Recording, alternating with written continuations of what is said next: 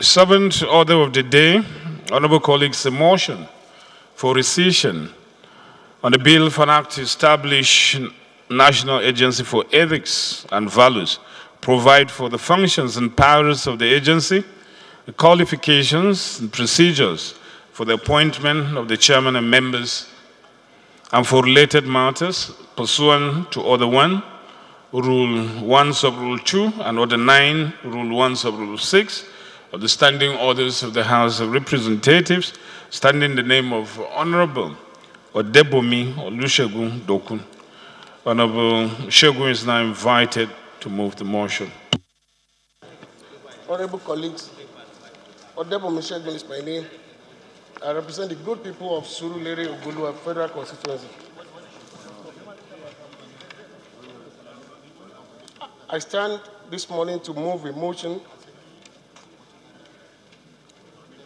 on rescission of a bill for an act to establish National Agency for Ethics and Value to provide for the functions and power of the agency, the qualifications and procedures for the appointment of the chairmen and members, and the related matter, pursuant with the Order 1, Rule 1, sub Rule 2, and Order 9, Rule 1, sub Rule 6 of the Standing Order of the House of Representatives. Honorable Shegun Bonvik. I mean Honorable Shegun Odebunmi, member representing Surulere Ogulua Federal Constituency. The House notes that the bill for an act to establish National Agency for Ethics and Values to provide for the functions and powers of the agency, the qualifications and procedures for the appointment of the chairmen and members, and for related matter, was passed on 17th of October 2017.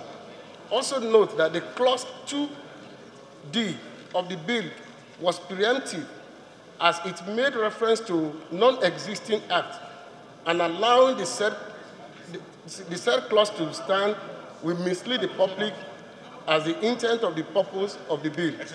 Resolved, deciding the decision of the clause 2D of the bill for an act to establish the National Agency for Ethics and Values to provide for the functions and power of the agency, the qualifications and procedures for the appointment of the chairmen and members, and for related matter, and recommit the clause to the Committee of the Whole for the consideration. I so move, Mr. Speaker. If we allow it to go like that, it will be misleading because it's referring to the non-existing bill, and that is why the committee feel that we should remove that one from it before the bill comes, from the past bill. That is why we bring it back to the bill.